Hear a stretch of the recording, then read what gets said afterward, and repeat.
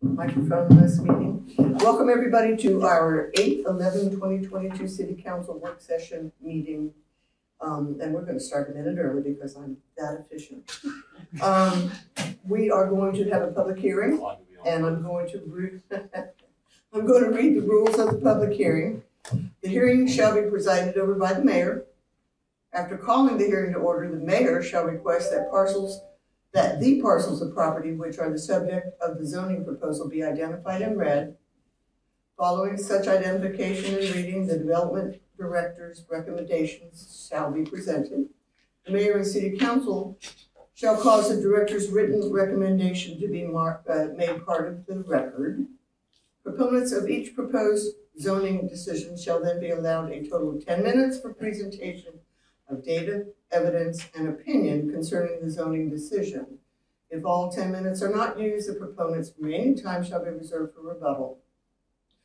Opponents of each proposed zoning decision shall then be allowed a total of 10 minutes for presentation of data, evidence, and opinion concerning each zoning decision. The presentation times may not be reduced, but may be extended by majority vote, provided they are expanded equally for proponents and opponents.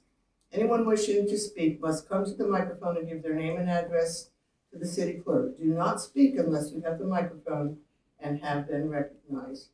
And something else that we do is ask anybody that comes up to this microphone to fill out a name and address card that we can give to our city clerk. So we begin. Thank you.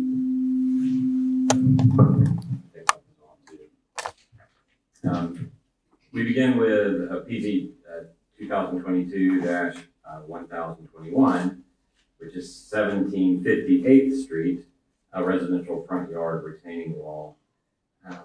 Staff recommendation is approval of the following variance request. The variance for a retaining wall visible from the public right-of-way to be constructed of wood instead of decorative concrete modular block or faced with stone or brick or textured cement masonry. Staff recommends following exhibits and conditions. The development shall be constructed in substantial conformity with Exhibit A, site plan and pictures dated and received June 3rd, 2022. The revisions required by conditions of approval as reviewed and approved by Planning and Development Director. The variance approval is given to bring the recently constructed wooden retaining wall into zoning compliance as constructed only, and the applicant shall remove at the applicant's expense any portion of the wooden retaining wall located in the public right-of-way that Public Works may require, and shall fill and sod any areas where the wall is removed if required. So we have here the applicant is Eric and Amanda Morgan at 1758th Street, and they are bringing a newly installed replacement wooden retaining wall into zoning compliance. You can see here where the yellow line is, where the wooden retaining wall is. This is also the location of the previous wall that was on site. Here's the site location. So during construction of this house or remodel construction, there was an existing wooden wall that you can see there in the February of 22 picture. That wall was replaced, but no variance was given for that. It is okay per our code to replace a wall one for one, but in this case, there was no certainty as to whether the wall was heightened. And just based on looking at the wall, staff felt that it should be brought back or brought to council because it does appear there might be one additional layer to the wall. It might receive increase in height. And that is it for the staff report for that. Okay, anybody wishing to speak in favor of this variance? Come on up. Do you want the card record now. All right. Hi, Amanda Morgan. Let's see. Hello? Can you hear me now? Is that good? Is there a green light on? Yeah, yes, but I don't know if I hear any difference. Just speak a little bit. Okay. Just give her 1 second. I think, or she can have one. And you might just need to speak. Elmer's controlling it over here. Oh, it might, is Right. it, the volume's down or? There Wait, we that go. sounds better. Okay, so I'm not going to speak really loudly now. Amanda Morgan, live at 1758th Street. So I did provide a presentation to also go with this. Apologize, I did not receive that. Oh, no. I'm Okay. very sorry for that. That's okay. That's weird. Oh, well. John, can we get that after? Do the best you can. Okay, that works. So my husband Eric and I bought our home at 1758th Street back in 2016. The wall was originally built on the property back in 1952. Eric and I loved our first home for 5 years, living there with our 2 black labs, Cooper and Tugboat. In early 2021, we began to face severe damage and deterioration of the home, just due to its old age and low quality repairs done to it over time. The retaining wall that existed between our house and our next door neighbor's house, as you can see, had served our needs well while we lived there, even remaining intact after a random drunk driver drove over it into our yard 2 years ago, but that's a different story for another day. And we had to pay for the damages for that to my car. Anyway, since Eric and I love the neighborhood and knowing we needed more space for our future growing family, we made the decision back in early 2021 to tear down the old home and build a new one on our lot. When we first determined building plans and budgets with our builder, we knew the house would be a stretch financially, though worth it for the investment. So we made the decision to keep the old retaining wall and plan to reevaluate that in a few years. As the house construction neared completion, one of the last steps was to complete the landscaping. So I stopped by the construction site during that process and noticed one of the retaining wall levels had actually been knocked out. We requested the landscaping company fix the damage that had been done, and they ended up actually replacing the retaining wall completely since it couldn't be fixed. Since the new wall built was intended to be just a replacement of the existing wall, we didn't think there would be a code compliance issue. So when we received the code violation, we asked the landscaping company for a quote to tear down the new wall and build a wall in compliance with the code. And the estimated price for the cheapest allowed option with concrete modular block would be about $10,000. And a lot of money, especially being over budget already on our entire build. And we also think that concrete modular block would look way worse than a wooden retaining wall. So of course, a stone wall would look great, but that would be insanely more expensive than $10,000 even. Due to rising construction costs since we began the building process a year and a half ago, the cost of our new home actually ended up being $80,000 over the budget even provided to us at the start. I think we picked the worst possible time to construct, but you know, hindsight, right? So we're already now struggling to afford our new home with the unexpected cost increases as is, and we just can't afford another $10,000 cost to our budget. So we ask that City Council accept our variance request and allow us to keep the newly built wooden retaining wall. And we've received so many compliments from our neighbors already. Thank you. Thank you. I don't think I have a timekeeper. I think this, right now, this is not necessary. Anybody else wishing to speak in favor of this variance request? Please come to the microphone. No? Anybody wishing to speak in opposition to this variance request? That's what I thought. So I'm okay with the time.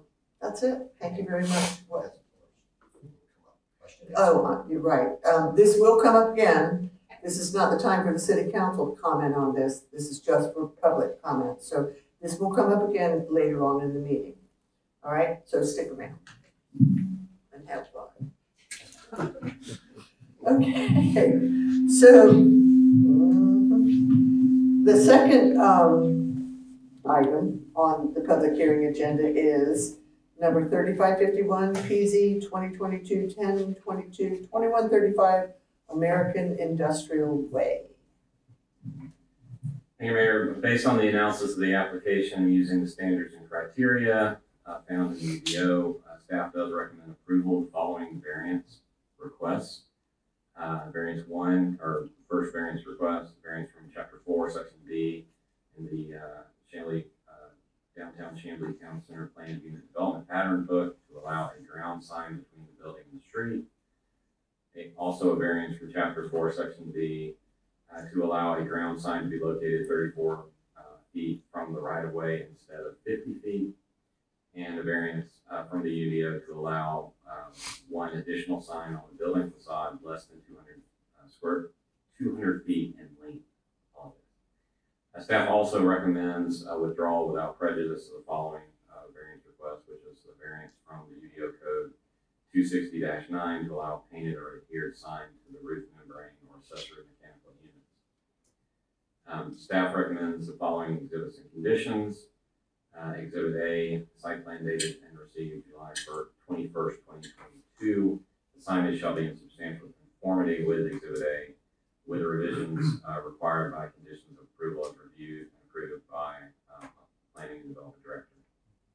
So this is, again, the tables and chairs building at 2135 American Industrial Way. And it is the installation, for the installation of monument style ground sign and wall signs. The adaptive reuse of the office building is expected to be completed this summer. Current variance requests are for signage only for a ground monument sign and 2 wall signs, as we discussed. The ground monument sign is proposed to be 4 feet tall and 8 feet wide, total to 32 square feet. Constructed primarily of reused exterior bricks. And the applicant also proposes to install 2 wall signs on the east facade of the building. The maximum allowed is 1. The existing 2135 wall sign on the east facade is 36 square feet. The total square footage of both signs combined on the facade would total no more than the maximum size allowed for a single sign, which is 200 square feet. That means that the tenant wall sign would be a maximum of 164 square feet. The applicant requests approval of those variances as mentioned above, as we mentioned before, to allow a ground sign between the building and the street, and to allow a ground sign located 34 feet from the right of way instead of 50, and also from the UDO variances to allow a second wall sign. This is the building site plan. You can see the location of the monument sign. The proposed monument sign is here. And the wall sign, they have the 2135 located on the side.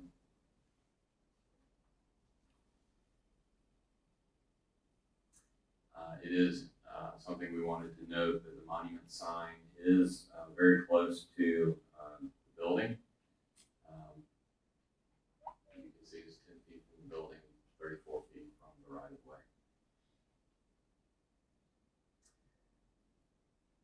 Monument sign renderings and the site location in comparison.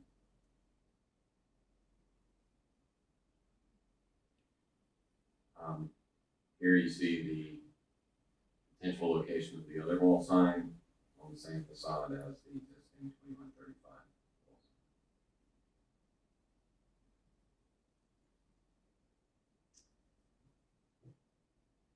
sign. East, south, east, and east views. And that is all we have. Thank you, John. Anyone wishing to speak in favor of these variances, please come to the stand. Thank you. Ma'am? Here we go. Good evening. My name is Randy Holmes. I'm with the applicant, Seven Oaks Company, and I'm joined here tonight by my business partner, Andrew Pearson, who is here also to help address any questions that may come up, and I'll fill out a sheet when I'm done. Thank you, Mr. City Manager, for reading our variance applications as well as for your recommendation for approval. And I'm going to try to cut this short because I think that hopefully the presentation was somewhat self-explanatory, but these 3 variance requests are solely because of the existing conditions of the property, which we've tried very hard with y'all's cooperation to maintain. The 2 variances on the monument sign, first being you're not supposed to have a sign between a building and a road. American Industrial Way curves, and so we've got kind of 2 front doors, and so the only place to put that's not between a building and a road would be on the other side of the building, in between our neighbor, that you couldn't see it from the road. So that was reason number 1. The second variance request to go from 50 feet to 34 feet is that simply if you pushed it back 50 feet, you'd be into our parking lot, which we kept that footprint, which was very important. We'd lose parking, which we need every single space that we've got, and hence the variance request to go from 50 down to 34. I will say, you may have noticed from the quick image of the sign, we're going to use reclaimed materials from the building. When we punched windows into the building, we saved a lot of the brick. So that monument sign will be very cool. It'll be made of the brick. It's also going to be half the size that we're permitted to by code, so we think it's going to be a nice scale. And then the final variance from the UDO is relative to the 2 wall signs on the east-facing side, which is kind of our loading dock sign.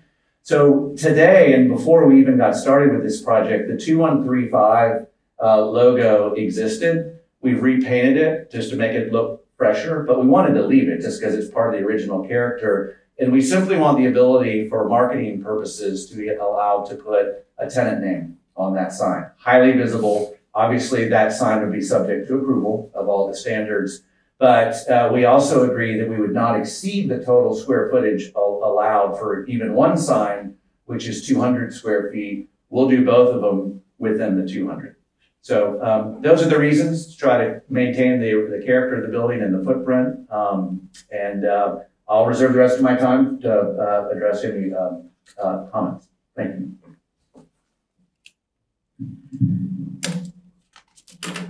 Anyone else wishing to speak in favor of this variance request? Come on up. Anyone wishing to speak against? No? Okay. Good, that ends the public hearing portion. Turn my phone. That ends the public hearing portion of this meeting. So now we're going to start I'm calling our regular meeting to order. So on to announcements and presentations. We have our 2021 audit results presentations.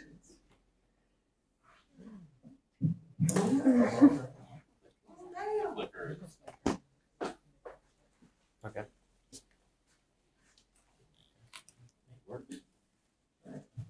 Okay, good evening.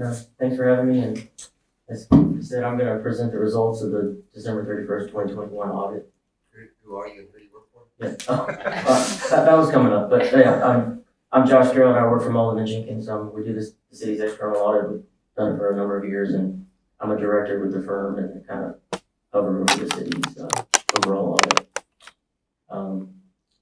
This is our agenda. I was going to go over Mullen & Jenkins, the engagement team, the results of the audit. Got some comments and some recommendations and some financial trends, and then questions at the end. But if anybody has any questions as I'm going, you can feel free to stop me.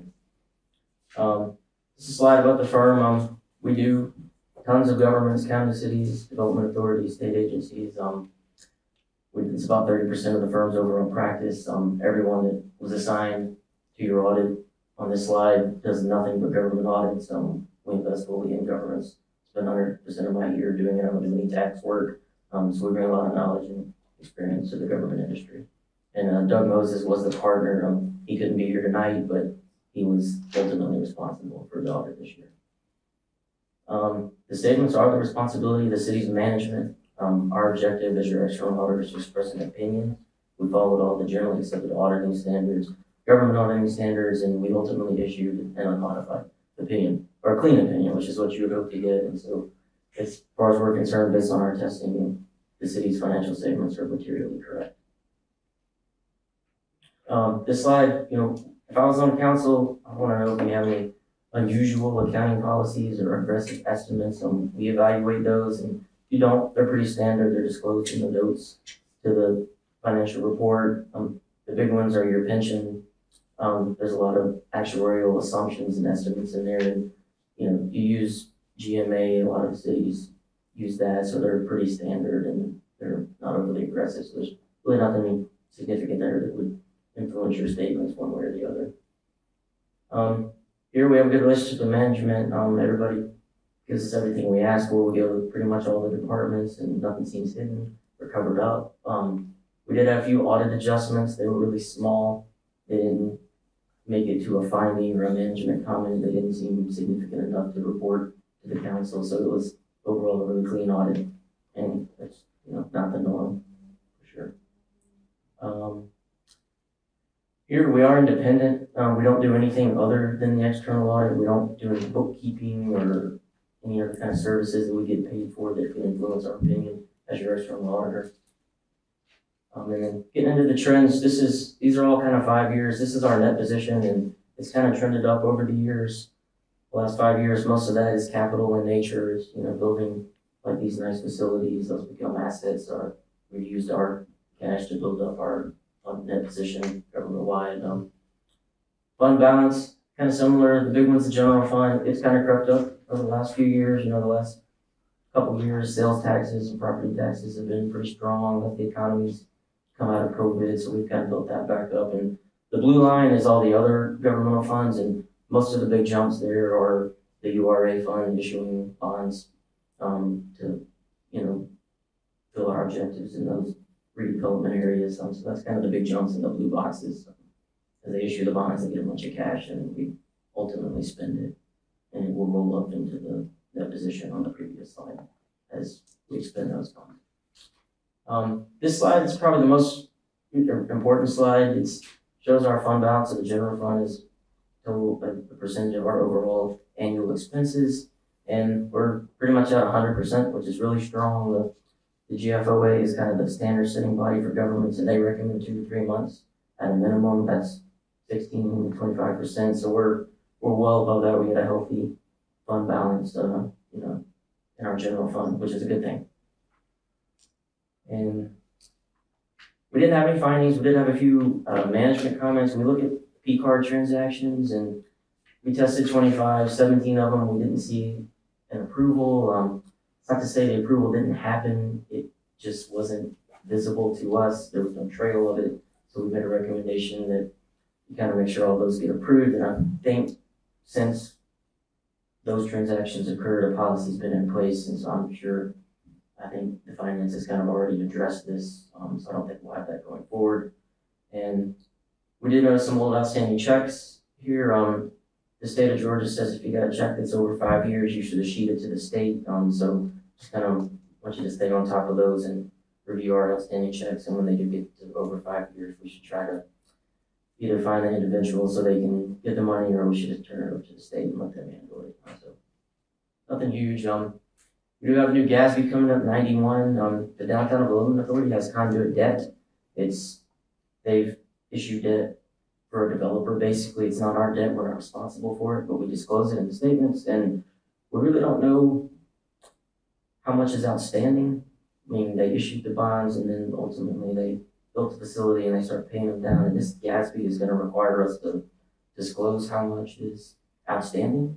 That will be effective for your December 31st, 2022 audit. So I just want you to kind of get started on contacting whoever can get us that information. I don't think it's going to be difficult to obtain, but we just didn't invest the time in the audit this year because it wasn't necessary, but we will need that going forward.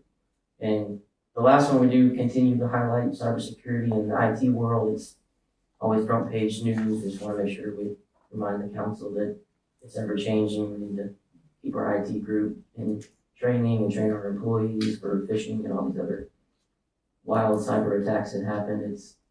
I've had clients that are extremely large down to cities with, 800 residents get attacked. So no one is too big or too small.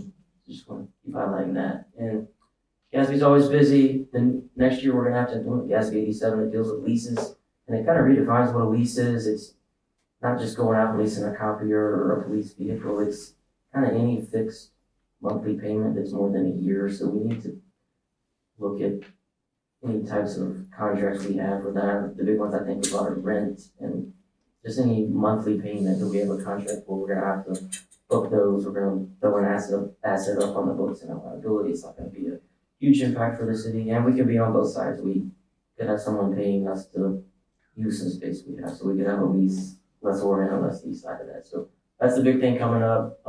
It's gonna impact the overall financial report in the next 2 years.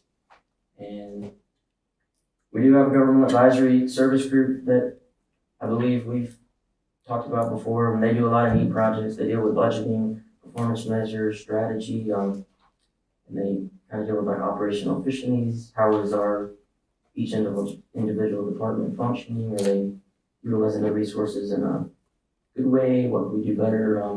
They do a lot of neat projects. If it's anything the city ever wants to know more about, I can kind of connect you with the partner that heads that up.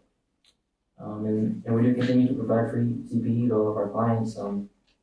Anyone at the city is welcome to attend those. We give 28 hours of free CPE annually to defray those costs to our clients. And that's it. If anyone has any questions, I'll be happy to take them.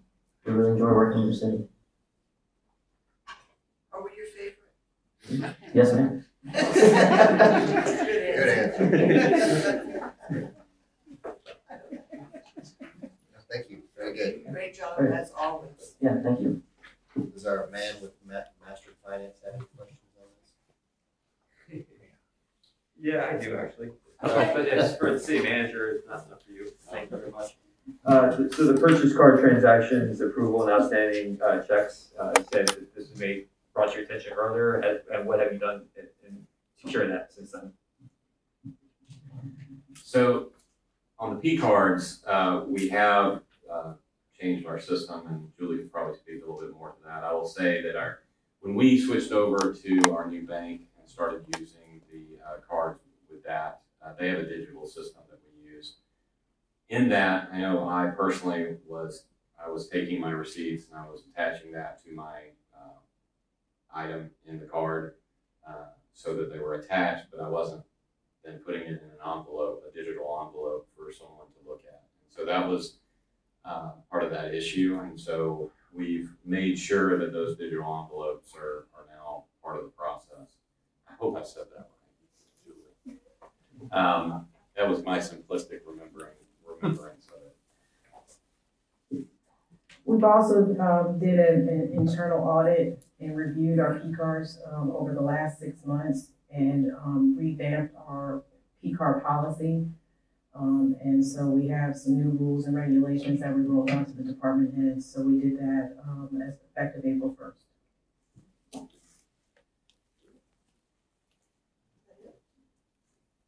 That's all for me. Moving right along, item number 2 under announcements and presentations. Microphone on. We have a code enforcement update. Thank you, Mayor. We've asked code enforcement to come tonight and provide an update on their services going forward. Good afternoon, Mayor and Council. How you doing today? Good afternoon, Mayor and Council. It's a pleasure. I am the code enforcement supervisor, William Robbins. It's nice to meet you guys all in person at the same time. Thank you. Click that. Okay. So to make up your code enforcement team, like I said, I am the supervisor. I've been a city employee for 9 years with the police department and divided it with planning and development. I was also with the DeKalb Police Department for 4 years. Officer Renato Cintron has been in the city for 6 months, and he also was a part of the DeKalb Police for 7 years. Officer Ramon Nelson has been with the city of Chamblee for 3 years, serving with the city of Chamblee. And right now we have a vacant position for the code enforcement coordinator. So what is code enforcement? We all know that it is the process of preventing and inspecting, mitigating nuisance on public and private premises, health, safety, and general welfare. Do not regulate aesthetics, taste, civil disputes, HOA violations, or noise. Normally, the noise violations, the police department handles that. But if it's after hours construction, then code enforcement does get involved with it. We do have the relationship with the community members and working with the upkeep of the property. Often we are the face of the city, community, direct contact with the staff, and often the congruent connecting them to other departments. So the process and scope. We all know that code enforcement, we enforce the city codes, property maintenance, illegal signs, lighting, vehicles, illegal businesses, land use, apartment suites program, multifamily annual interior building inspections program, proactive enforcement, delinquent op tax, and voluntary compliance. Our approach is compliant-based with door hangers, warning letters, conversations, daily patrol, notices non-compliance, violation of code, and education with the residential guide. This year we will have our first residential guide to the public, and it's going to actually be on the Chamblee website. So it's kind of a breakdown of the normal codes that code enforcement comes in contact with. I kind of created a language for the public and to be able to understand other than our Muni code sections. So my favorite part is the code enforcement by numbers. If you guys look at it, we did a breakdown of 2021 and 2022. The total cases monthly was in 2021 was 237.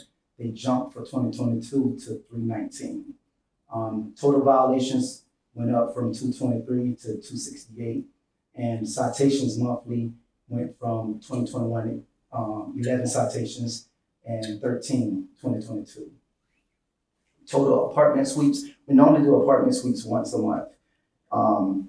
And we just now started the new process of all the commercial sweeps. So we've combined those two, and I'll show you later the breakdown of the apartment sweeps.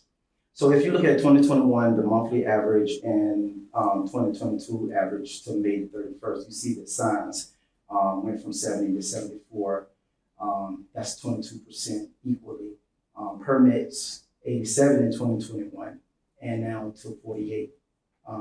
That's going to be 14% lower than the 29% that we had last year.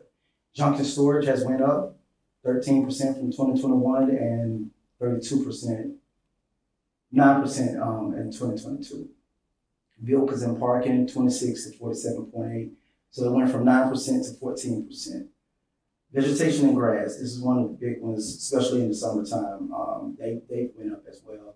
It went from 73 to 101 for the year of 2022. Went from 23% to 29%. All other violations are included, which went from 10% to 12%. We do have the same number of officers, 2 officers and a supervisor. The increased average went from 87 per month. Our 2021 op tax renewal visits, that was crazy just because of some fact. Code enforcement had not touched the op tax in a few years. I came on back in September of 2020, and I saw the big impact that no businesses was being touched. So it went from 1,632 businesses that we had to go and check. Out of those 1,600, we ended up having 580 cases because we had a lot of business that moved out the city. Again, the total 2022 apartment sweeps, 450 notices of violations altogether. So the trend is a significant increase in case related to junk, debris, vehicles, and vegetation and grass. Proactive citations. These have actually went up just because these are 6 months totals. If you see from 2019 all the way from 2020, code enforcement really didn't write too many citations in 2019. It went from 9, and then 2022, 38, 2021, 136. And that number as 118 has changed. It's at 145 right now. proactive building permits, 2019 went from 4, 2020, 124, 2021, 264, and 2022, within 6 months, we're at 140 right now. And those are proactive building permits where code enforcement proactively rides around the city and catch contractors doing work without permits. And as we know, that is a safety issue when you're catching an unlicensed contractor that's coming inside the city doing that work. Proactive occupational tax, like I said, none was touched. 2019, there was 0. 2021 and 2021, 580. That number has decreased now. We're at 516 now. And we touched every single business. We actually just finished that sweep and touched every business in the city. And the way that we handle that is notices of violations is issued to those businesses. That code enforcement case is created. It's never closed until that business has come current with their business license / occupational tax. The breakdown of our apartment sweeps, Villas de las Columnas for apartments had a total of 208 violations. Dresden Villas apartments, 30 violations, which they are very small. They only had 2 buildings in that apartment complex. Bloom at Dresden, this is one of the big ones, 162 violations that had not been touched in several years. We found a lot of fire code violations. I ended up having to contact the fire marshal. New Peachtree Apartments was 50, and then our reporting of multifamily annual reporting, 42 complexes that we have in the city right now. We only have 7 right now of apartments we're waiting on to submit their multifamily code compliance certificates. I hope I'm not taking too long.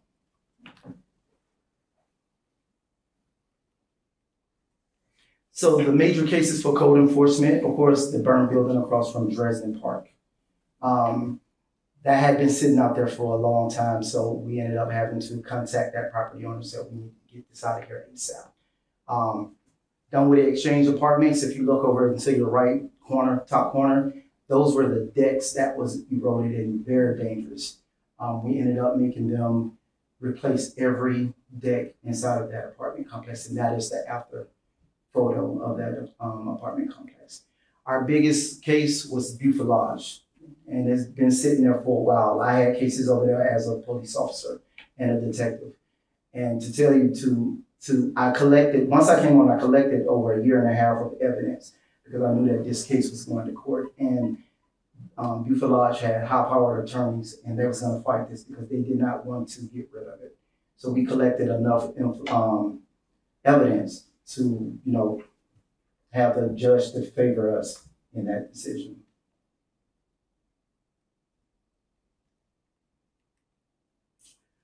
Our new demand for code enforcement is our commercial building sweeps, our vacant property registry, which is proposed, which you guys are going to be looking at that later.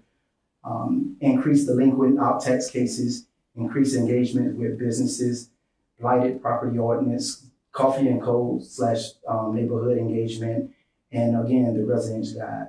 Our new housing unit has grown over 900 plus. Our new city commercial has grown 300,000 square footage in the past 3 years.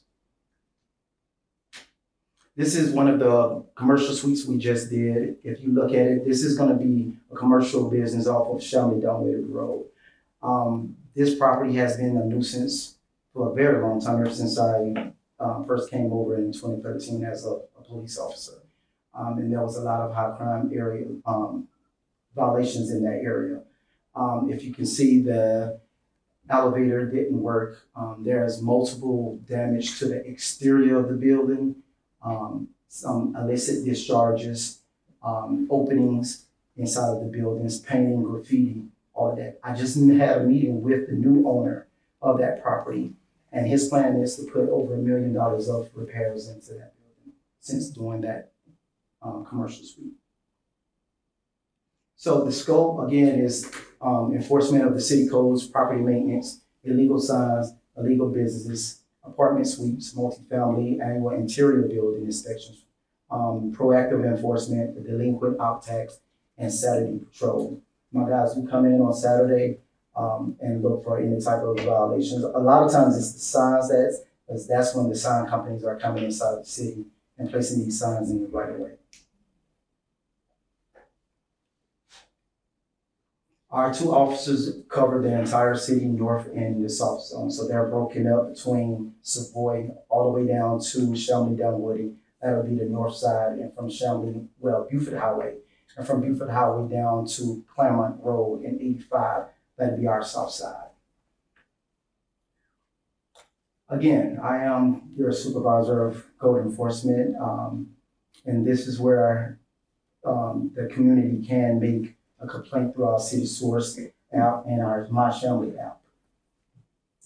I am your supervisor, William Robbins. Thank you. Any questions? Yes, ma'am. I have a couple of questions. I bet you there's gonna be more from, just from these guys too. So your resident guide is going to be just posted on the city website? We're in talks right now. I would love for a pamphlet, but that's gonna cost a lot of paperwork. I was thinking if it was an attachment to the website, anybody can go and hit that attachment and be able to print that attachment out from their homes. Maybe we could announce that exists in the signal so that, people can know to look. That's great. Now, we've gone through several iterations of our code enforcement, and this sounds like a really effective way to do it. It sounds like you, the 3 of you right now are more engaged with our citizens, which I think is absolutely fantastic because that's really necessary. Do we have, what is our mechanism now for complaints, code enforcement complaints rather? Do we have one of those buttons? As far as what?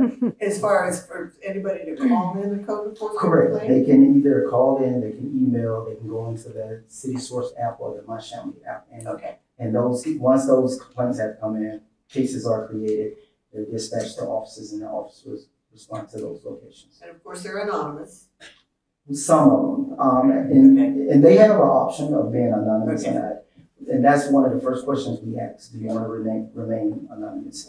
Those who want their names out there, we go ahead and place their names and their phone numbers in that report. And they get Secret Service protection. Of course. And so, does every person that makes a complaint get a callback? Yes, Okay. I'm glad you answered that. Yes, they do. Okay. And not only do they get a call back, they are actually called back after the case has been closed to let that complainant know what has come about with that case. I was just going to mention that we are moving to a new website, and that website will have kind of integrated the complaint mechanisms that we talked about before. So as we transition to that new website, you'll have a place where you can register that complaint. It'll go into our new software. I think it's called Pilot. And that'll be distributed to staff from the website as well. Okay, that sounds very promising. Anybody else? No, I just noticed that you did some of the 2022 stuff. You did it as an average based on the first 7 months, but I think there's probably some things like grass or whatever the highest months are included in the average, whereas like in November, December, the average may be much lower, so it may drag some of those average calls in 2022 down at the year end. Correct.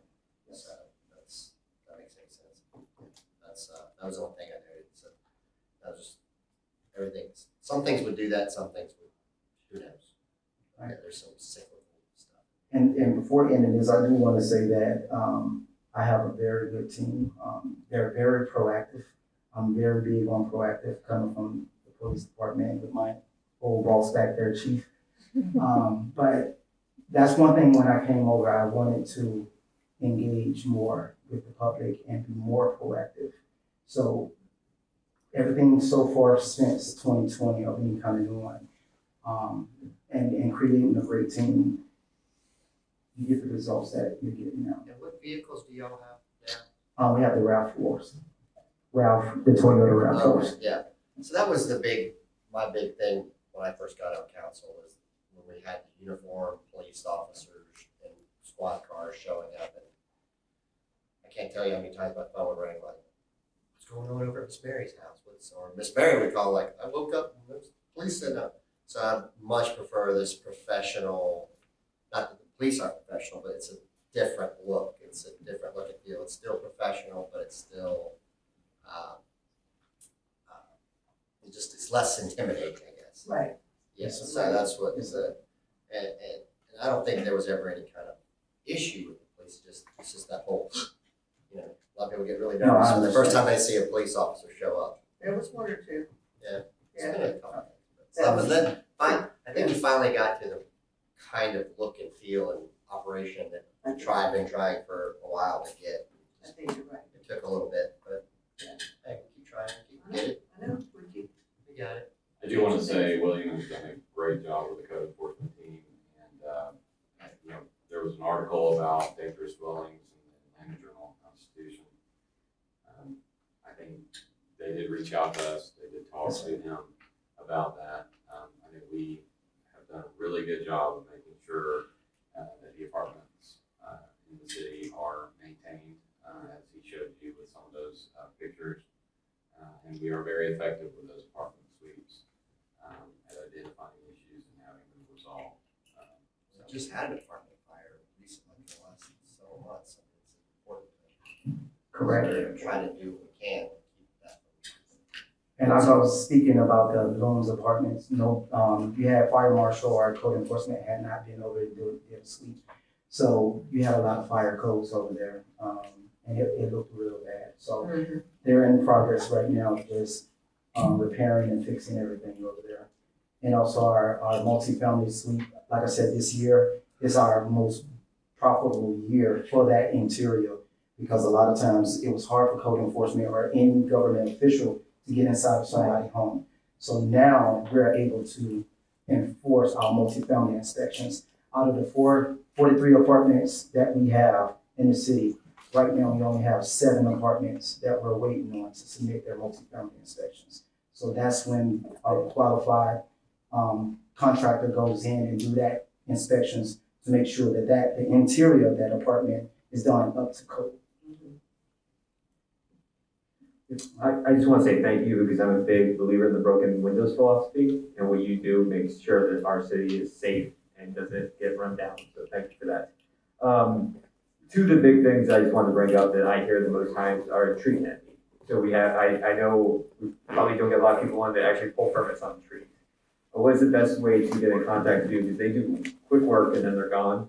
What's the best way to contact code enforcement and to get you guys out quickly to inspect? It's going to be to have an expedited case. Give me a call. Anybody listening, the public, they can reach me at 470-542-7444. That's 470-542-7444. And secondarily, I saw there was a trend that there's much more violation this year over the previous year. What do you attribute to that? The growth. Like I said, the square footage, the people, we got more people moving into the city. We got more residential areas and more commercial. So of course, when you have that, you're gonna get a growth of violations. And they're gonna continue to rise because Chamblee is a growing city. That's not the answer I was looking for. I thought our code enforcement did a great job. So.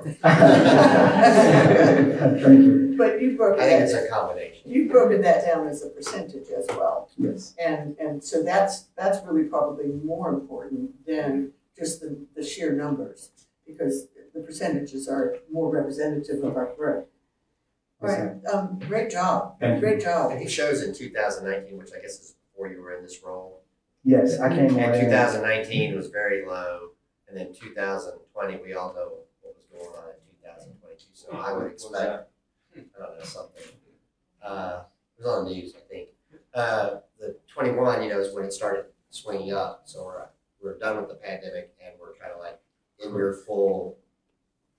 program is starting to get in its full stride. When I first came on, I told the city manager, I said, look, this is not gonna be a year. It's gonna take a couple of years to get the city back to where it was.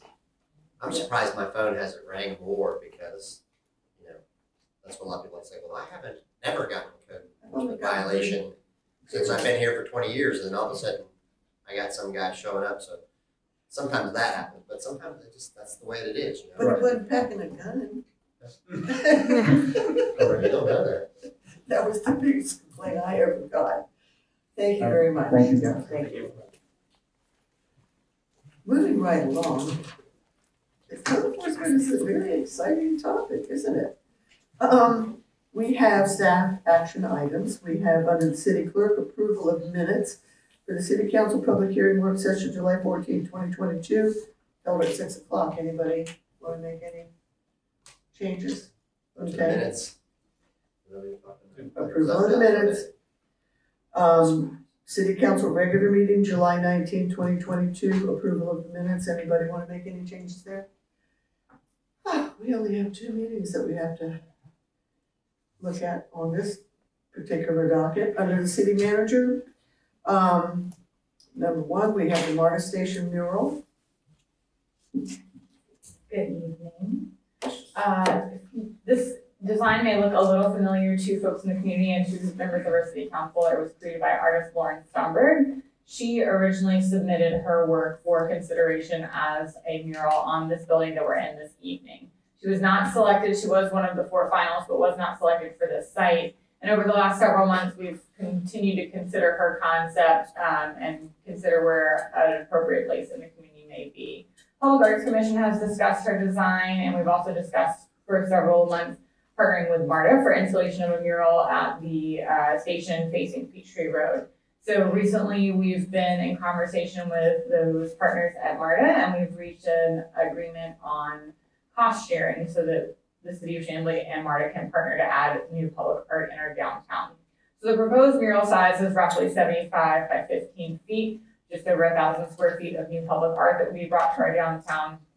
Total cost of installation for that area is $34,000, and MARTA is open to a 75-25 cost share. That totals $25,500 from the Public Arts Commission budget, which is included in the budget that was approved for this fiscal year. MARTA's cost is $8,500. They'll also provide pressure washing to prepare the site, a lift ring installation, which is not an insignificant cost, as well as the final sealant to preserve the mural.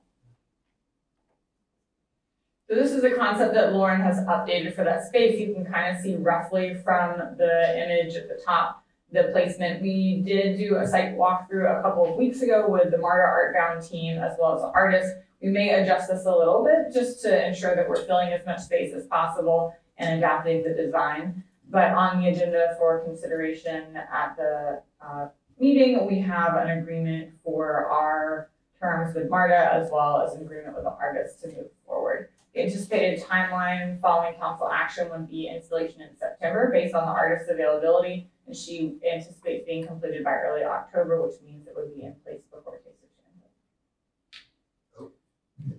Personally, I think it's beautiful. Let me ask you something. So this is on where the buses go through on Peachtree Road side. What is the surface of that? Is that extruded concrete kind of cone-looking stuff? It is. We when we did the site visit, we realized there's a lot of uniqueness there, including some pillars with some different texture. But the majority of the project will be installed on smooth concrete walls. Yeah. There are also some tiling within that, so that's, you know, this is a full rectangular block. We talked about potentially implementing some of those elements. The artist actually had some ideas about potentially painting on some columns and being able to extend it a little bit further into that entry plaza. If you're coming into the station that way, there's a big plaza from the parking area and an entryway as you walk down that breezeway. So we've talked about incorporating some of those elements to make it even more of a large piece. I have no other questions. I think it's beautiful from where I sit. Anybody else? Nope. All right, moving right along. Thank you, Mercy. Number 2 under City Manager, Shallowford Road Scoping Study. Thank you, Mayor. We have with us today the consultant last year we did have, last year we did, at the request of the city of Doraville, provide half of the match for a project to look at Shelford corridor and look at improvements for that.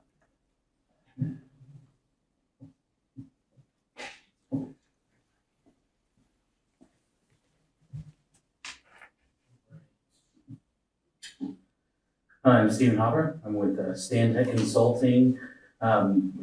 You guys might be familiar with my colleague Joel Mann, who did the mobility study for Chamblee as well. We've been partnering a lot with both Doraville, Chamblee, and the CID on a number of projects and making sure that those all work together. On the Shelford scoping study, this project is obviously important both to the city of Doraville as well as you guys. I don't have a clear map with me, but this project goes from Chamblee Dunwoody on Shalford Road all the way up to New Peachtree Road towards the new MARTA station where Doraville's installing their new streetscape piece right in front of that MARTA station. That everything to the west, for the most part, west and north on Shalford Road is within the city of Chamblee limits, and everything to the east and south is really Doraville until you get up into New Peachtree Road, Doraville, United Elementary Schools, obviously right there in that corner. The specifics about the different fundings and the partnerships, I think Naomi Seidmock with the city of Doraville, she's not here tonight, but you follow up with her. We have a full package of both the vision document and the draft GDOT concept report that we did, which is more directed towards the state and funding potential. But Naomi was very clear that she was hoping that we could share this with you all to know where the project stood, what we're looking at, and kind of how they're going to be progressing.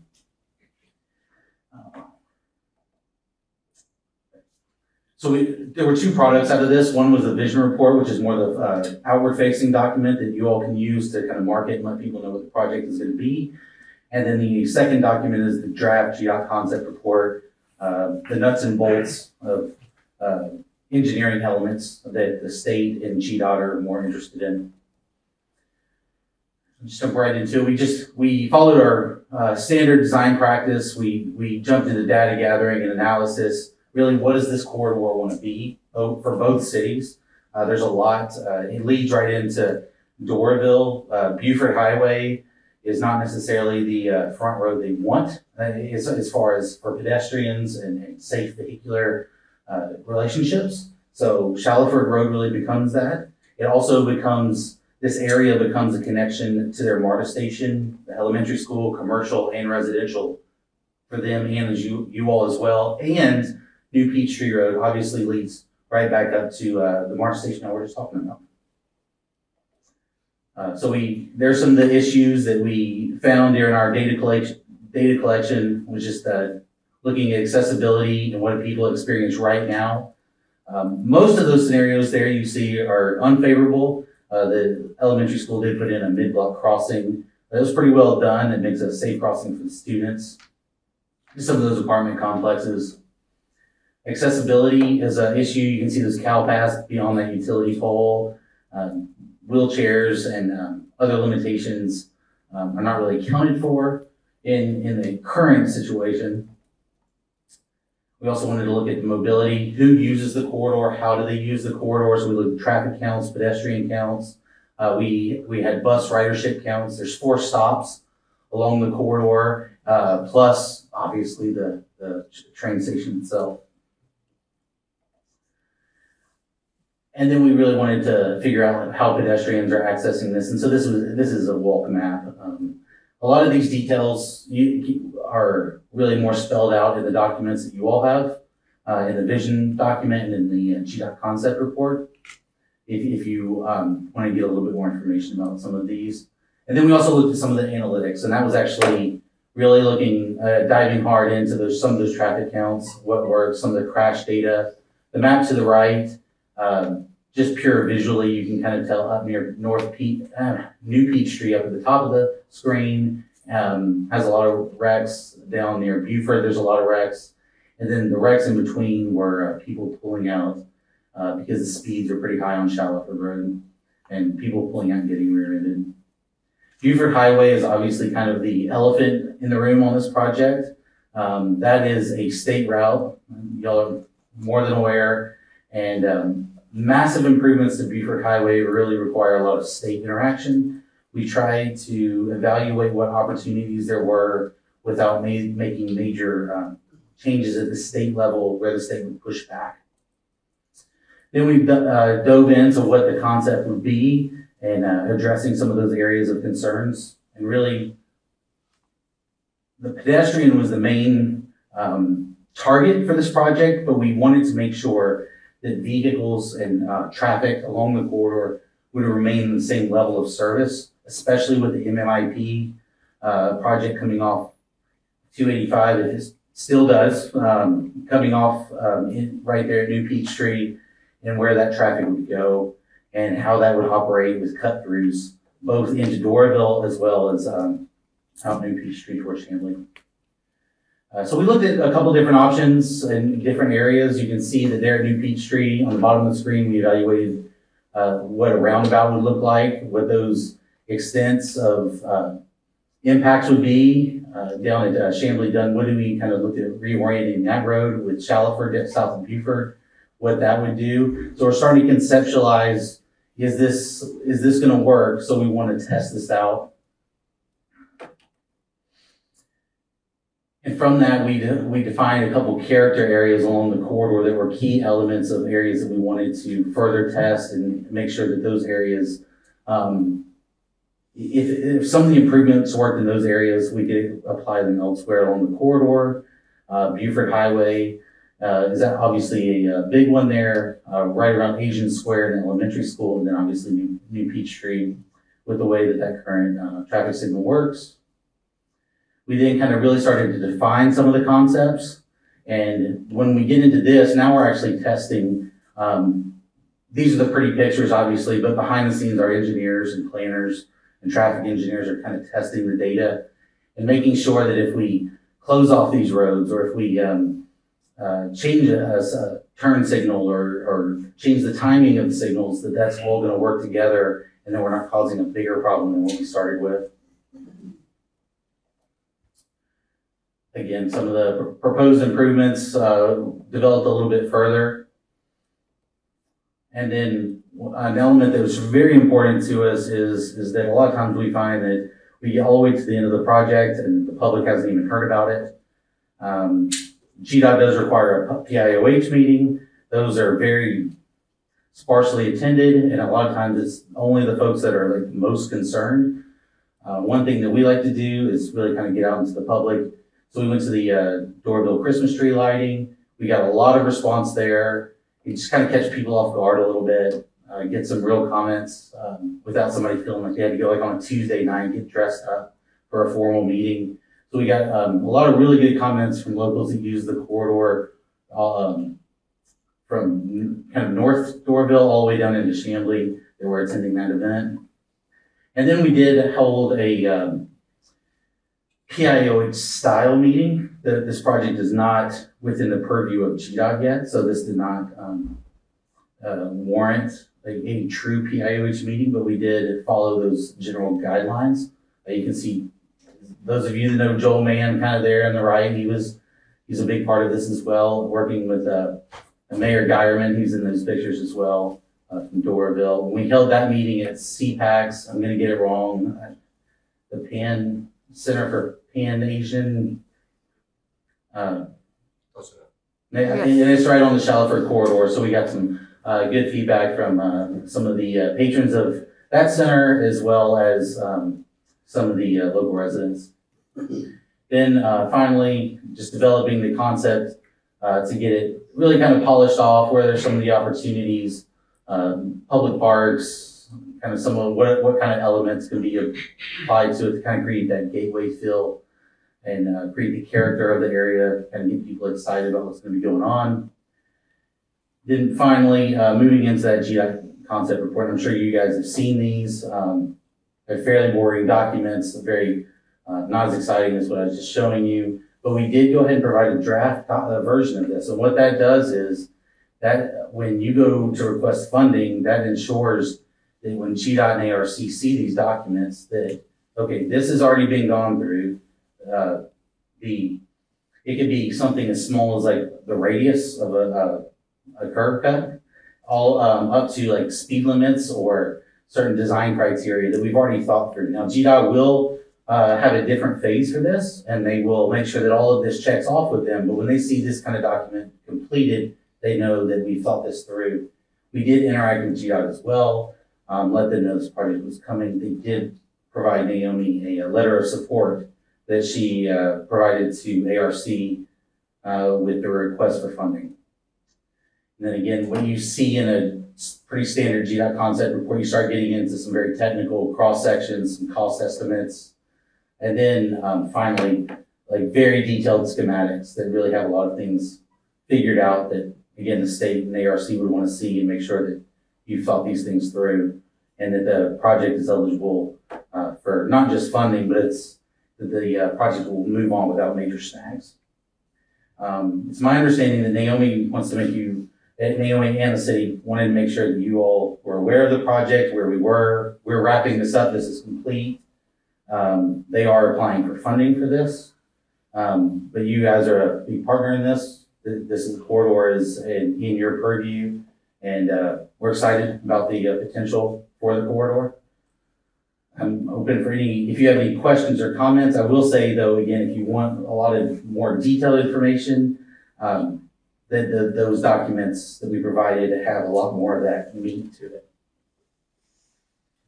Thank you very much. I think this is really good stuff. I think it's high time that Shelford Road got some attention paid on it. Anybody have any general Quick question about the timeline. What are you guys looking at in the future? I didn't see anything regarding that document. Okay. With the application that went into ARC, I believe that LCI grant money should be announced this year. In the past, those announcements have been delayed. But if it were announced this year, the proposal for engineering services could go out as soon as the end of this year or early into next year. That would enter GDOT's purview. Most projects that enter that, some of you may know, is probably about 3 years out before shovel goes into the ground. So you're probably looking at about 3 to 3.5 years before you see any equipment out there on Shallowford Road. Just a quick follow-up question on that as well. Is it from a financial standpoint, what are you guys ballparking on this right now? There was a number, I will answer your question, but there were a number of factors with this, and we were trying to limit the amount of right-of-way impacts. So that's where we had our largest varying values. Right now, including right-of-way, we're somewhere around $3 million.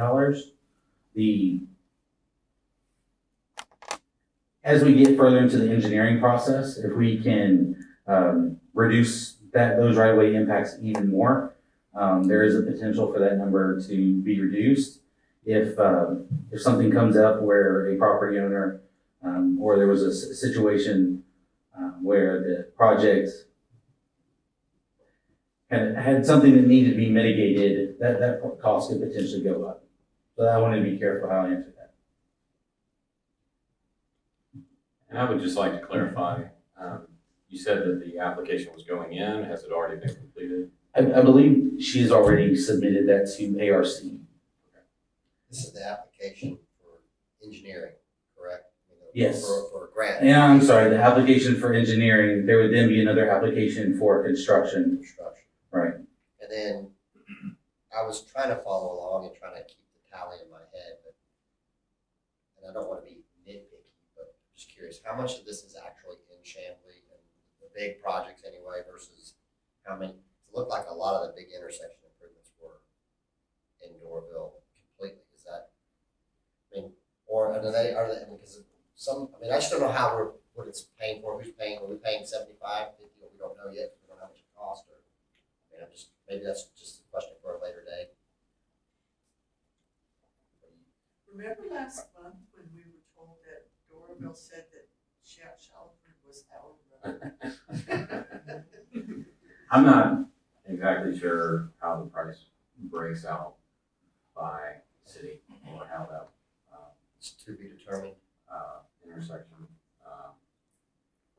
lays out. I do know, as you mentioned, that large roundabout looks to be completely in Doraville, so I'm not exactly sure how the rest of it plays out in the other intersection. I think if I could give a rough estimate, I would say just looking at the land and the properties, it would probably be about 40% Chamblee, because it does kind of wrap around on the north end of the project, where that concept for the roundabout, and to be clear, we found that the roundabout is probably going to be too costly, so we teed up the intersection and got rid of the wild kind of free flow triangular intersection that exists there today. So that would be a T intersection, and we would just move the signal. And so it wouldn't be the full cost of a roundabout. But once you get up into that area where the roundabout is, that is Doraville. But then as you travel south and west. And I'm not trying to nitpick it, I just was kind of curious, the general breakdown. Obviously, we're a long way from knowing how much it's going to cost. So is this something that will be partly funded by Doraville, partly funded by Chamblee, and partly funded by GDOT? I will add that I believe on this study, I don't know the numbers, but I believe the CID was a partner as well in this. There's different ways to do this, but for the most part, usually local municipalities will apply for some assistance with the engineering, and that's the 80-20 split that, again, I'm sure you guys are used to. And construction as well would probably be another 80-20 split. But that 20 split can be kind of however you guys divvy it up. And I don't know what those percentages would be between you all and Doraville. My only other question was and this is just probably a little bit more of an aside, the assembly site, yes, ma'am. NBC, has in the past proposed a flyover or tunnel under, et cetera, et cetera. Does it take this into account in any way, shape, or form? It may never happen, we know that. I want to be careful. My colleague that I mentioned earlier, Joel Mann, me and him have both, we've communicated with some engineers about the possibility of that and what options exist there. I think options still do exist there, and it does take into account what is occurring with this project. I think that's probably all I can. All right.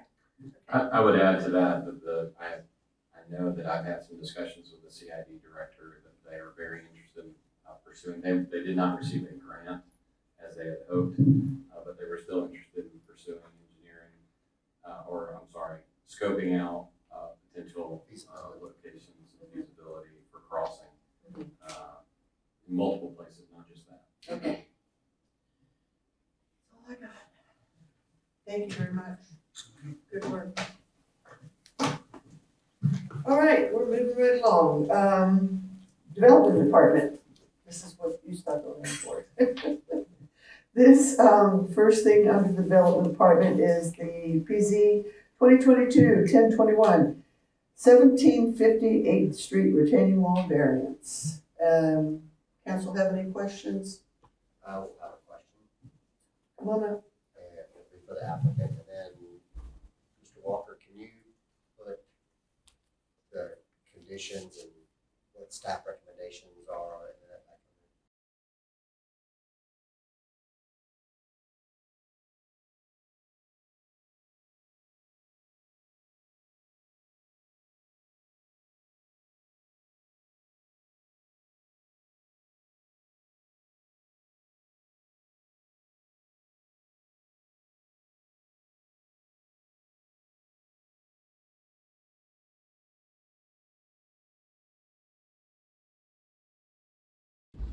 Mr. Walker, can you put the conditions and what staff recommendations are and that back on there? So, staff recommended, 3 is that the applicant shall remove any portion of the wood retainer in the public right of way. Okay, so the condition, if we did, so obviously, I think the applicant's asking for a variance, so I don't know how we would remove it and grant the approval, but, because it's probably a lot of that wall is in the right of way. Did you have any idea of where that might be on that wall? And I can add a little clarity to that. The intent is not to ask them to remove it. The intent is to make sure that if any of the utilities come through. Correct. At the time that it might be necessary to remove it, they may be required to remove that portion.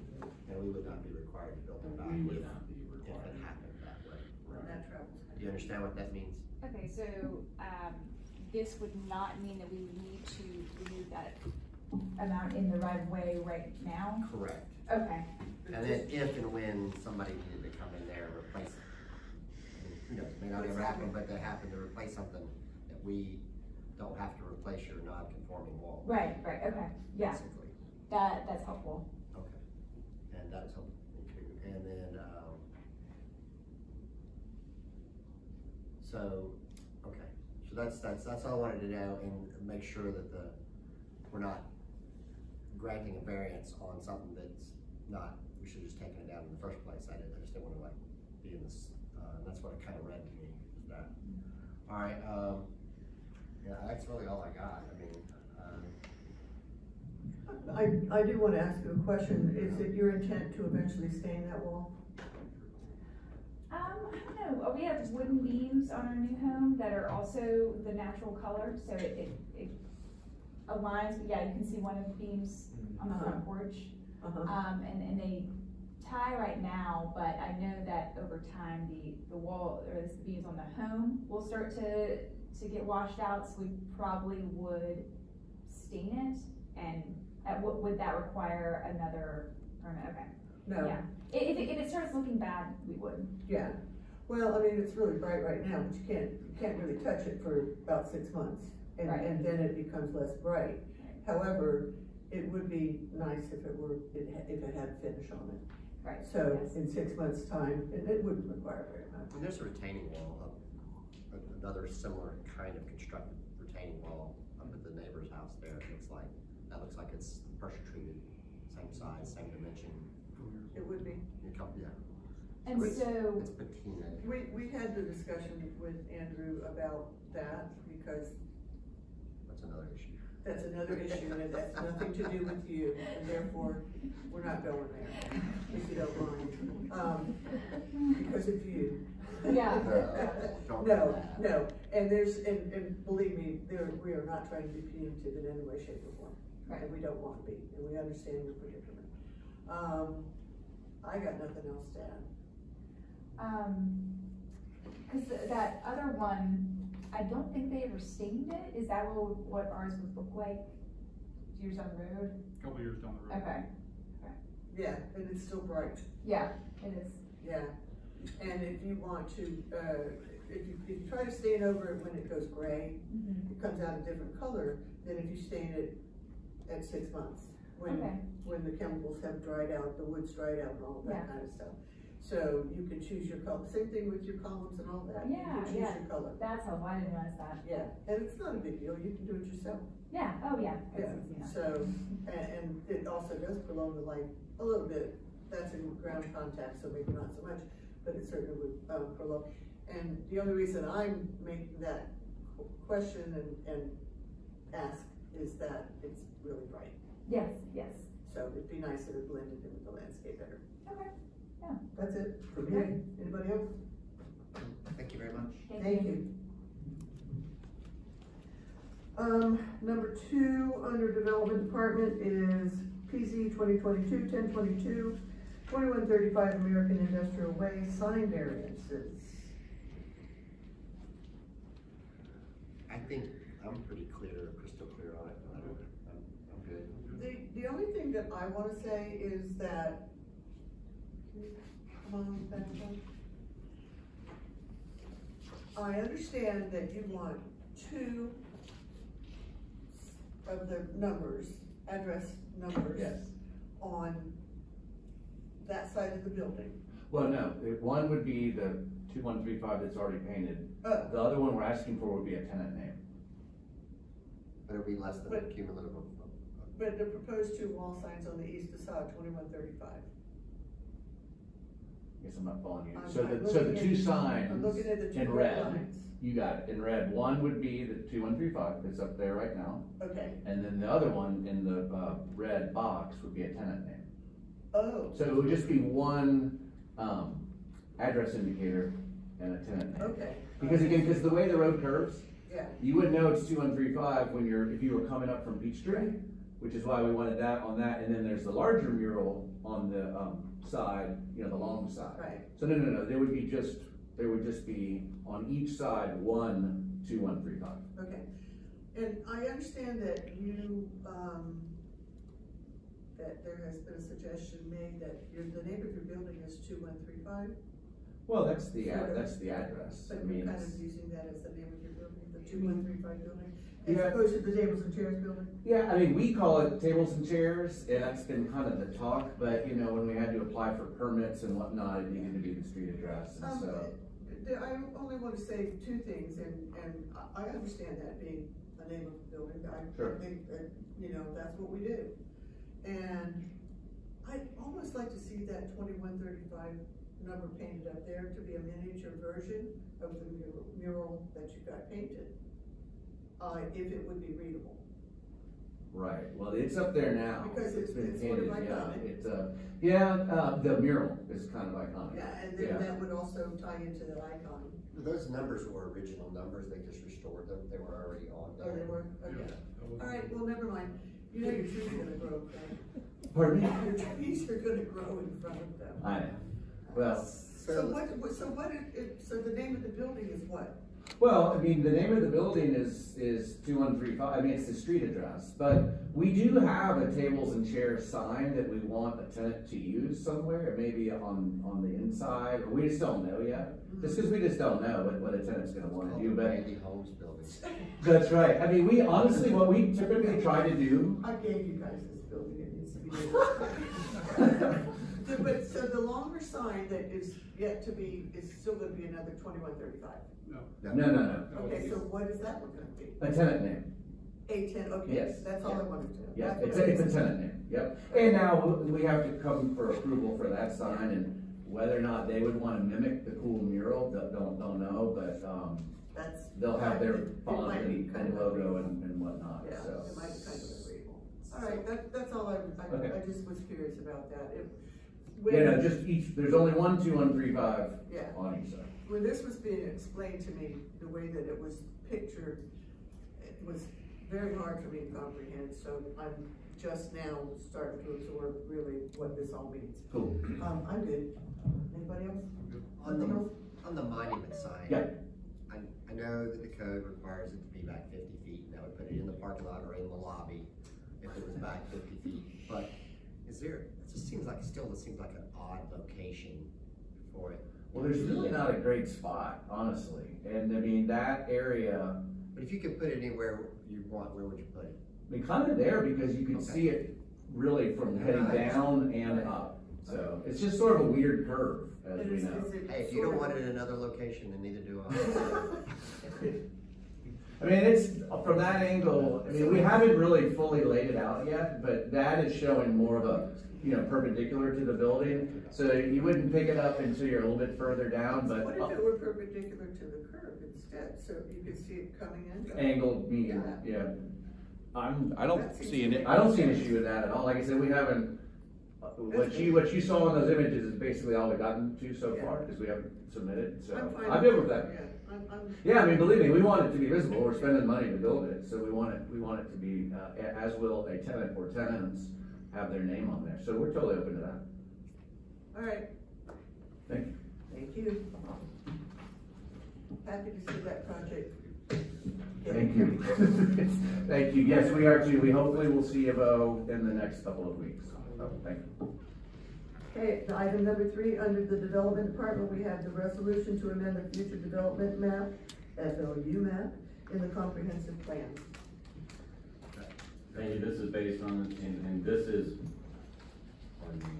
should council desire to move forward with, this is directly related to the item under under second reads, which is PZ 2022-993 Chamblee Townhomes. And so Drive project. The DJ Drive project. So should council decide to move forward, allow that project to move forward, they would need to approve this resolution. Based on the analysis and standards and criteria in the UDO, staff does recommend denial of this. So if council wishes to deny that project, it would, this resolution would need to be denied. Therefore, they're related in that way.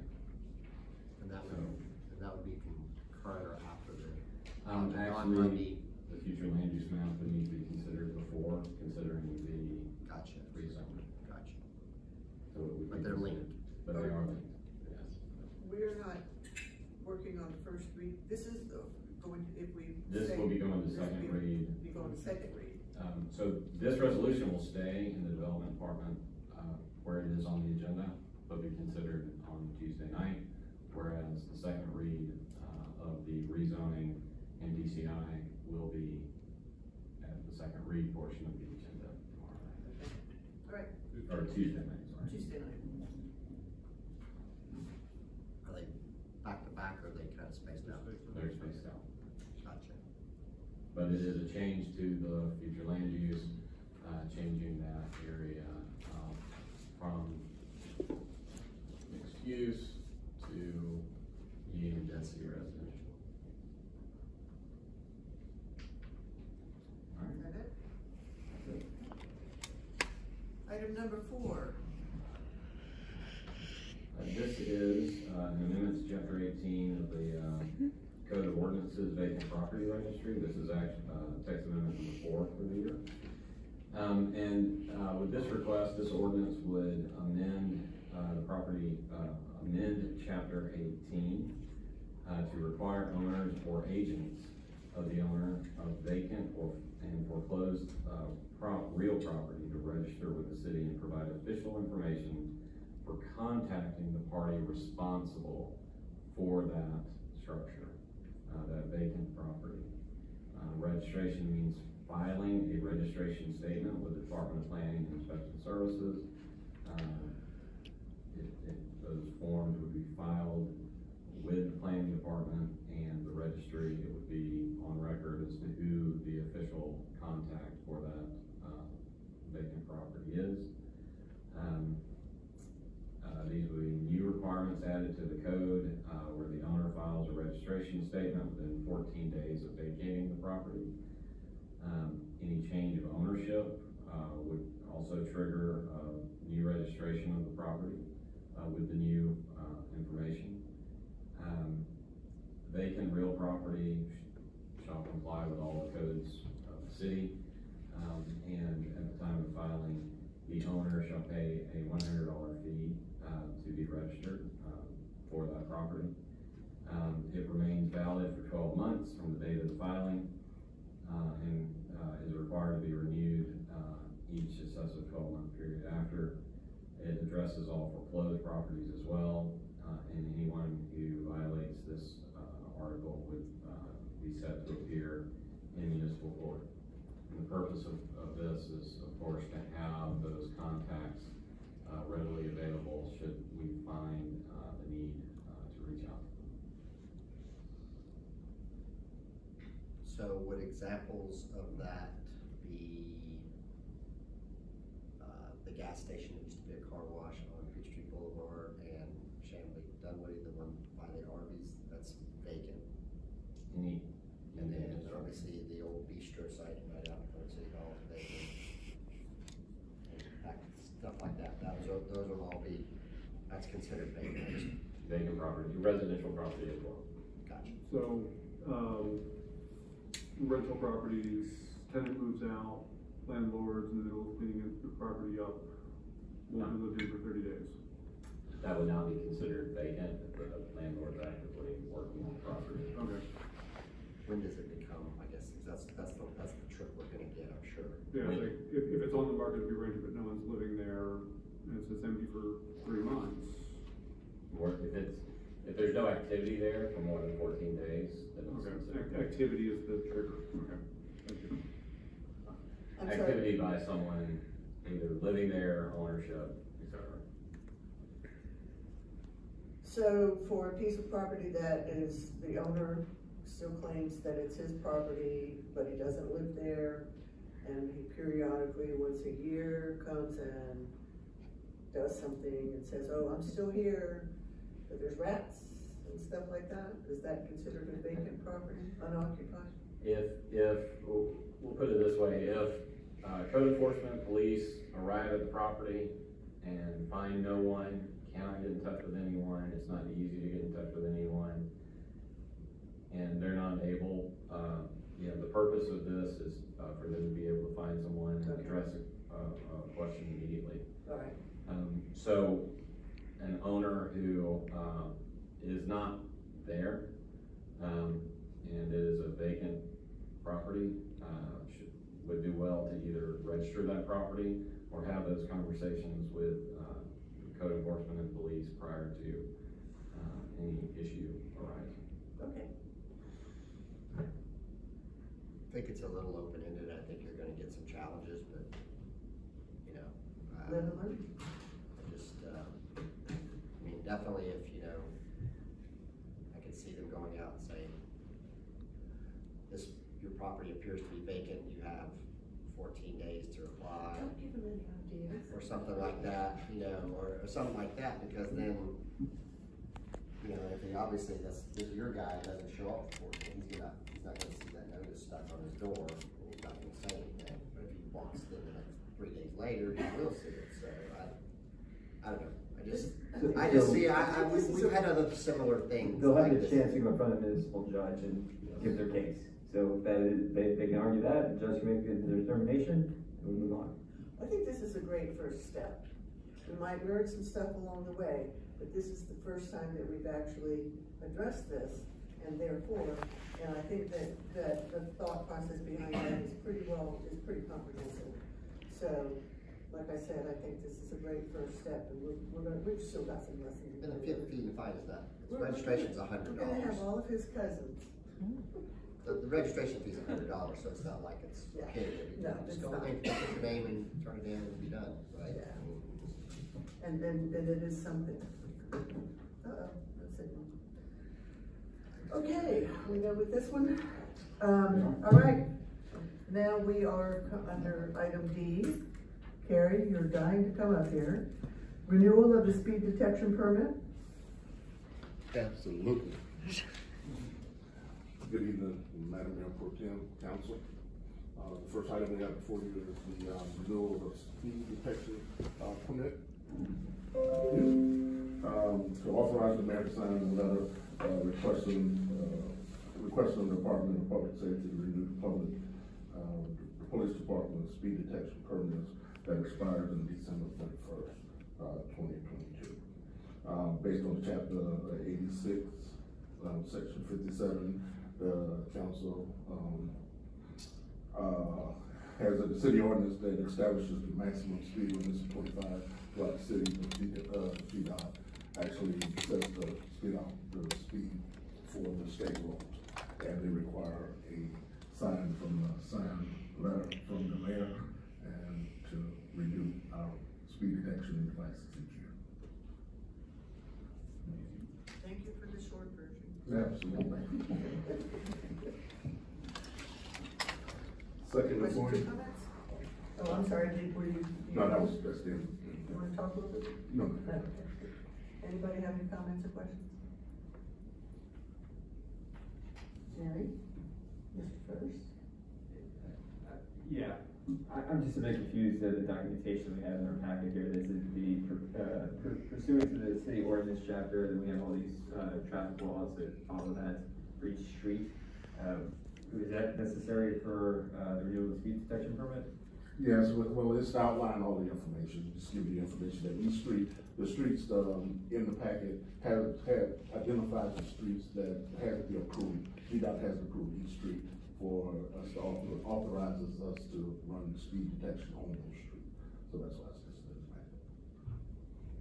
So it's a back in the old days when they used to have small towns, you had speed traps and all that, so kind of GDOT kind of got involved, and now it's kind of regulated where those devices can be operated. They can't just be wherever and that's just a throwback from the old days. Sins of our fathers. I just found it really interesting. Apparently on my street, you can't park on it, according to this, so. That means that there's no parking signs present somewhere on the street. Is that what that refers to? Yes. Got it. And you can request, by the way, to have them removed. I think they remove themselves at some point. I mean, that's sort of a neighborhood thing. Yeah. But anyway. Yeah. Sure. I was just curious. Thank you for that clarification. All right, thank you. Number two, I guess you're sticking around? Yes, ma'am. The second one will be for the approval of the budget amendment resolution. In 2022 budget was authorized in our state confiscated accounts and our federal state confiscated accounts $25,000. We're asking for the approval to increase amend the budget to add $40,000 in the state and $40,000 in the federal. So, am I to understand that the 25,000 has been depleted and in each fund, and there's an additional 40,000 in each fund? Yes. So in our accounts in the state and our account in the federal confiscated, there's additional monies, but it has to be authorized to move over into the line. And this doesn't have anything to do with code enforcement? No. I'm just kidding. Okay. How about the golf course murders? Does that have anything to do with that? No. We got some money from that. Oh, we ended up in a reconfiscated it. Because you're arrested in the state limits. Okay, yeah, that's right. I was like, listen. All questions and jokes have been exhausted. And number three, surveillance camera contract. And lastly, surveillance contract. So there's been a need for surveillance cameras that we're putting in the rail trails as well as our park. And as we begin to progress into the downtown area, staff has went out and staffed different companies to see the best technology that's out there. So we've identified a company and requested them to sign a contract to purchase 12 solar powered surveillance cameras. Those they look pretty unobtrusive. Yes. How unobtrusive are they? So what? It's probably in the packet, but I didn't read it. John. What is their capabilities? I mean, can they? Is it real time monitored, or is it just recorded? Is it two-way conversation? Anything like that? I mean, I know they have the whole gamut. Yes. So they are able to first, like you say, they're solar powered.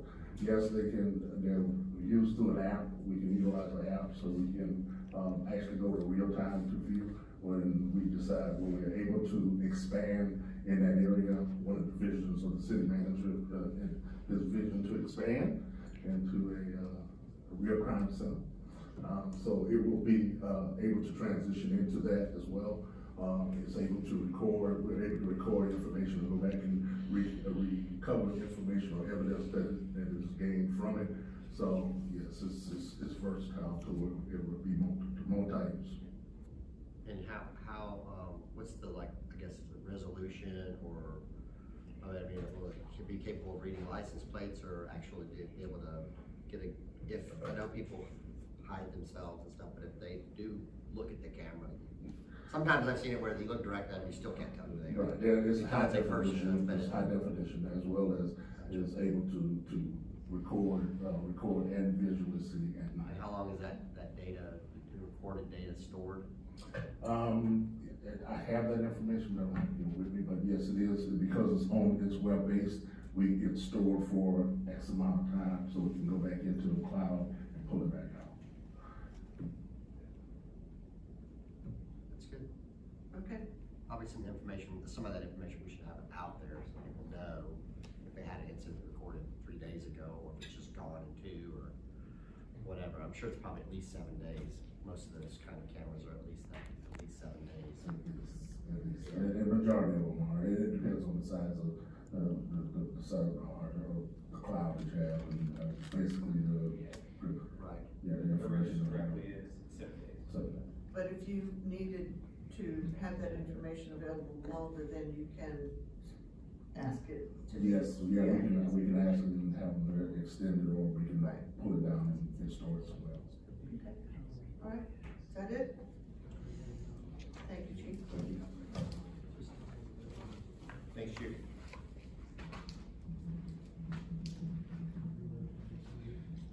All right, nothing on Parks and Recreation, nothing on Finance, Public Works. General Service Agreement for Traffic Signal Maintenance. Good evening. I'm Christopher Fortune with Public Works. Speak real briefly about the General Service Agreement for Traffic Signal Maintenance.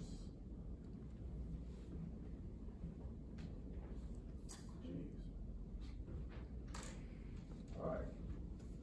Authorize the mayor to approve the general service agreement for traffic signal maintenance for Sunbelt traffic. The city has been with Sunbelt since 2018 for on-call services, scheduled maintenance for all the traffic signals within the city. The following service they offer is a 24-hour on-call service, traffic signal maintenance for repairs, pedestrians, signal maintenance repairs, and in the school zone. Public Works utilize Sunbelt to preventive maintenance and routine upgrades for the city traffic signals, span wiring cabinets. We do use their on-call services for emergency purposes. Public Works staff is requesting a 1-year extension for the agreement. It is a 15% increase for the hourly rates, material due to the rise in cost, and labor, material, and fuel. That's it. So, you're not gonna give out your phone number for No, I'm not everybody? gonna do what Rob did. I'm happy to do that. So the only question I've, as being somebody who's out in the city, and I'm sure Jimmy can probably tell you a few, some of the pedestrian crosswalk buttons don't seem to work like they should. So I would request that, I guess, Sunbelt or somebody perform like an audit to just go around and push all the buttons and make sure they work in both directions like they should.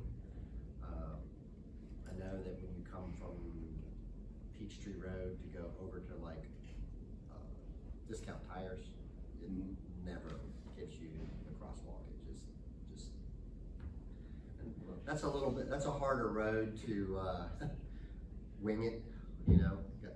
So you got cars coming behind you, and you got obviously 4 lanes of traffic going the other way. So there's other ones around, but they're not noteworthy. But I would imagine there's probably multiple where the button just doesn't work. It's dirt, needs to be cleaned or whatever. Right. So just tell them somebody needs to go check them all. Right. I'll make that happen. That's it? Can we assume that either next year we're gonna be asked to extend this again, or is the city gonna be shopping for a new provider for 2024?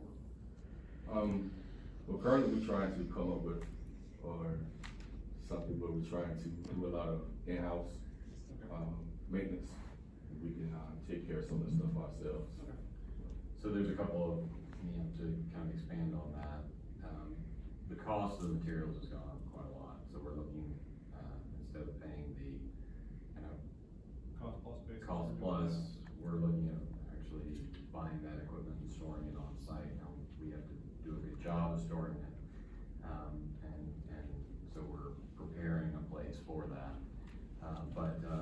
So that will help, but again, we still need the labor in some of these situations, especially with the lights, the red lights themselves. So we are looking at what we can do versus what others can do, but we will most likely be asking you to, with going out with a bid of some kind. There aren't a lot of companies that do this. We've been with Sunbelt for a reason. They respond very quickly. We've been very satisfied with their service, but we will probably be going out to RFP for this service. I don't notice that there is there an annual fee, or is it just kind of, it's just an hourly, it's an hourly rate? Yeah. So we call them a lot, we we get a lot. Yeah, right. Exactly. So the last thing, just make sure I understand it, but make sure everybody else, this is not for programming or anything. This is just changing light bulb kind of stuff. Switches, contacts, whatever. Right, that's right. So if somebody has a complaint about the signal not, the timing being wrong, that's not a Sunbelt question. Right. Satisfied? Good for myself. All right. Thank you. Nothing under economic development, nothing under community engagement department. Excuse me. Anybody with any information from our boards, authorities, and committees? Okay, under city attorney, we're going to have a first read of the amendment for vacant property registry. We're going to have, oh, that's our only first read. Then we will have second reads for massage or spa establishment ordinance amendment, text amendment to the UDO, the Chamblee Townhomes and Mixed Use FLU map, rezoning DCI. And that's it. Did I miss anything? Do we want to do we typically have a discussion about the first read and decide if we're going to move it to first read, or do we, on this particular one, we don't, not going to do that? That is correct. We have talked about it, so do we need some sort of acknowledgement that we're moving to first read, or? Would you like to move this to first read? I didn't know, I just trying to, how we could. That would help. Are we in agreement to move it to first read? I think we could just do a consensus. Just do a head nod. Head nod. Bobblehead. Okay, so that will move to first read. And then the second reads are what they are. Yes. And we're gonna do that. Under mayor and council, nobody wants to do anything, so that's cool. So now it's the fun part, citizen comments. Make your way to the stand if you got anything you want to say. And if Paul Stovall doesn't come to the microphone, he's in trouble. No, come on up. Remember, you're talking to us, but we can't answer you. Come on up. What do we want to hear from you? Who are you? What are you doing here? Why do we want to know who you are? Okay, I wasn't expecting to be called out like this. My name's Paul Stovall, Appling Drive resident, thank you. Well, I'm running for the city council seat this November to finish off the remaining term, but I don't really have any questions for you guys. You would answer anyway. Yes. We don't get to ask questions. You have opposition? We can't ask that? Yes. The question. That's why I was looking to city staff if they were going to answer. She didn't say that. I did too. I said, we can't talk back to you. We're picking on you. Entirely a monologue. Totally picking on you. But that's excellent. Thank you for that, public. You have been baptized by fire. I do believe that we have an executive session for. You have an executive session for personnel matter as well as pending litigation. What he said. So. Motion. Anybody want to make a motion? Motion to enter executive session. Second. For purposes of discussing personal matters and pending litigation.